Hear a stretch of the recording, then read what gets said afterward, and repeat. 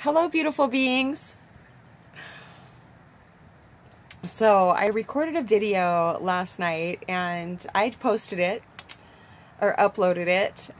But when I feel compelled to record a video, like I just now felt compelled to record a video, so I am. I don't know really what I'm going to talk about.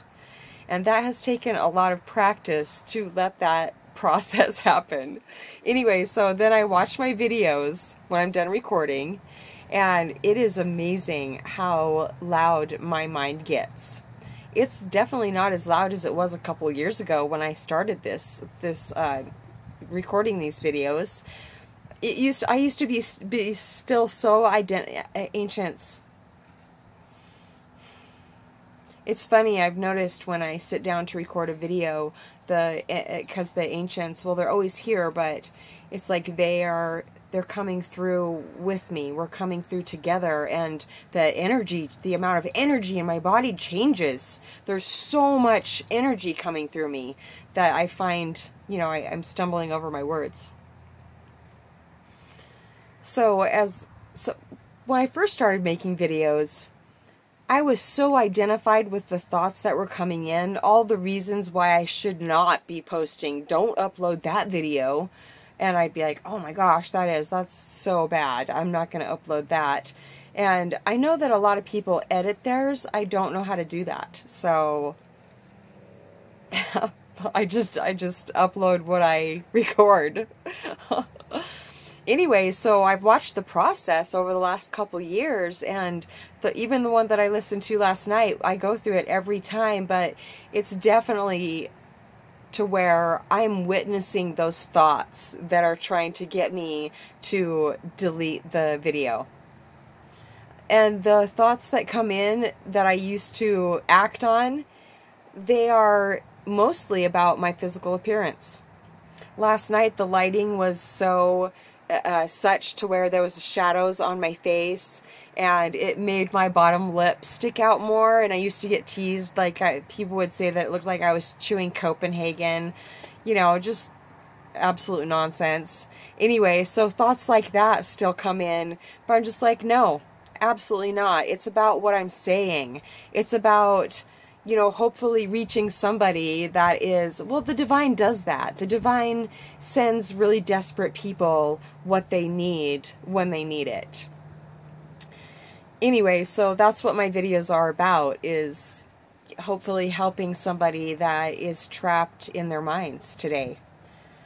And it's always today, so. So I did not, and I was even like waving my hand around a whole bunch, and that was the first reason I wanted to, after I was watching it, I was just like, wow, that's so annoying. That's so annoying. I don't ever want to be an annoyance, but it's kind of human nature to look at each other and automatically start judging. And you can say you don't, but I bet if you really start paying attention to it, you'll see that it's really automatic.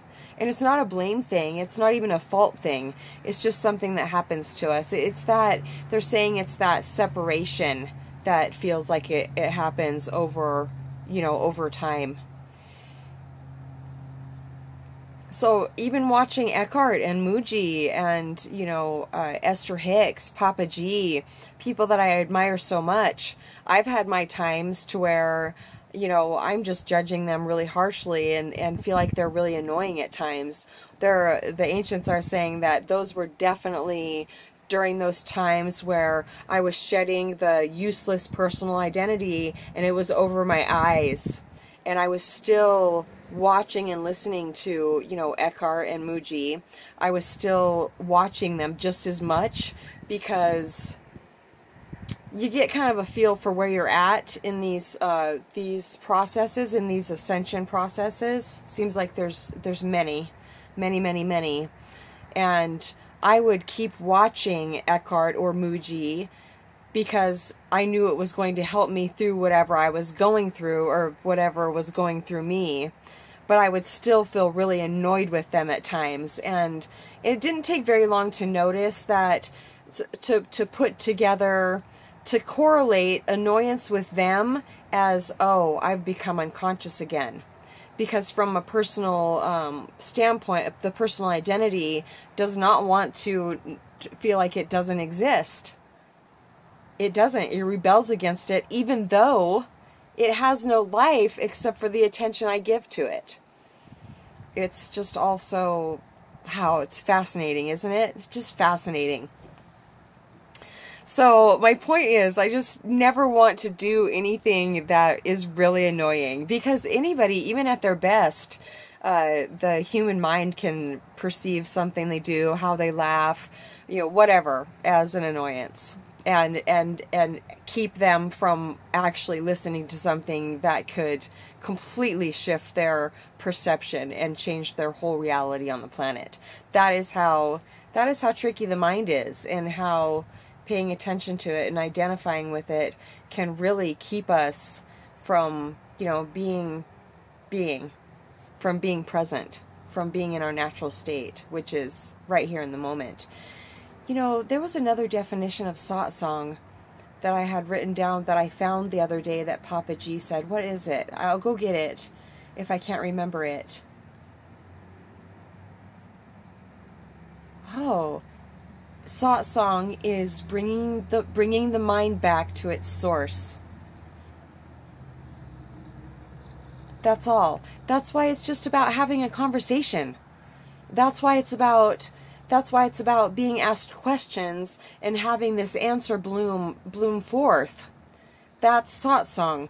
This process that takes place when I get to work with people, it's so beautiful. I don't ever know how long we will be interacting when they come into my experience, needing help with something. It could be a month.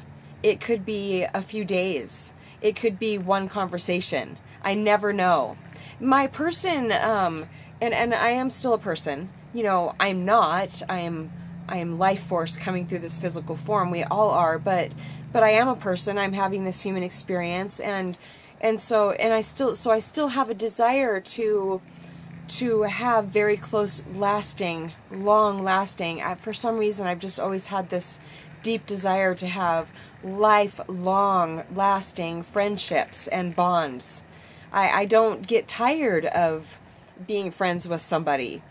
I don't. I thrive on it. I absolutely love feeding relationships with love and caring. So through being able to help people, as Muji and Eckhart have told me over the years, it's a very, very, very gradual process, having people come into my experience that specifically that I get to help through channeling information. Very gradual. So people have come into my experience, and we are so close, and just doing this absolutely life-giving work together. Life-giving for both of us. And then they're gone. When it feels like the resolution has come, oh my gosh, that's right. I mean, just one realization after another, weeks go by, and then I can see that they're starting to phase out. That specific experience is closing. And I used to cling to it and try to make it stay, and I would grieve it, and I'd be like, why can't I keep a friend? And I would always hear Papaji. He was saying once, I don't need friends. I don't need friends in the way that I've always felt like I needed them.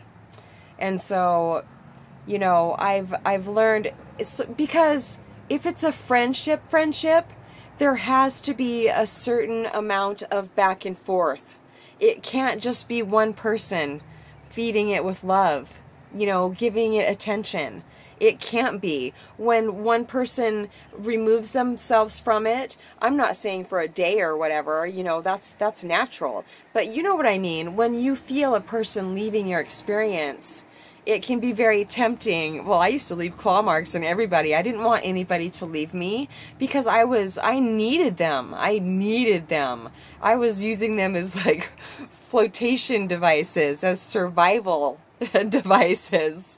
I see that now. I don't do that now, obviously. So it's just, it feels like a grieving process. Certain ways that I used to be, that I've been letting go of. It just feels kind of sad to let that go, but in the letting go of the feeling that I don't want to let a certain person go in my life, when I see her kind of, you know, just naturally phasing out, I don't actually want to hold on to the feeling that it needs to be a certain way, because when I do, that just brings more grieving. It just brings sadness and longing and unhealthy attachment. So the divine is teaching me how to love with an open hand. And, you know, and these people that I've had such beautiful interactions with, they come back into my life more often than not too. So it's beautiful. All this is very beautiful. It can feel excruciatingly painful, the growing pains of it. But, you know, I'm here to tell you that always on the other side, it's more clarity. It's more of a secure feeling of, well, secure, just feeling secure in just what is, you know, instead of the projections of my mind, how I always felt like I needed things to be.